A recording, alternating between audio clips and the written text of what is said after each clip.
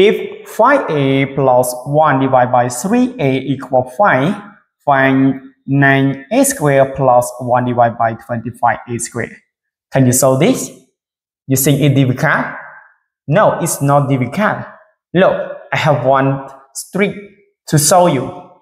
Look my video from beginning to the end. The first step, we use this equation. Here, 5a plus 1 divided 3a equal 5. First step, we multiply both sides of this equation with 3 divided by 5. So here also multiply with 3 divided by 5. And we expand.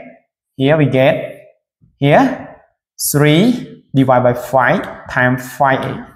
And plus here 3 divided by 5 times 1 divided by 3a. And here we simplify 5, we get this 3.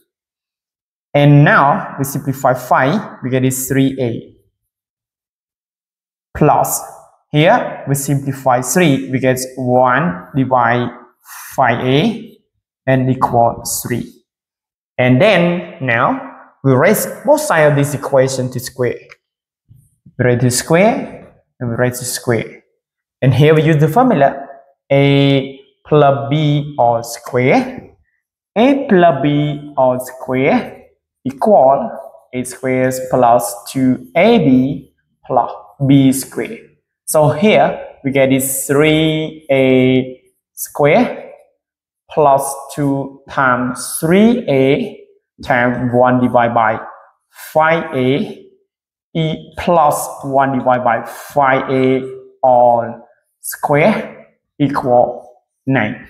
And here we get 9a squared plus here we simplify a, we get 2 times 3 equals 6, we get 6 divided by 5.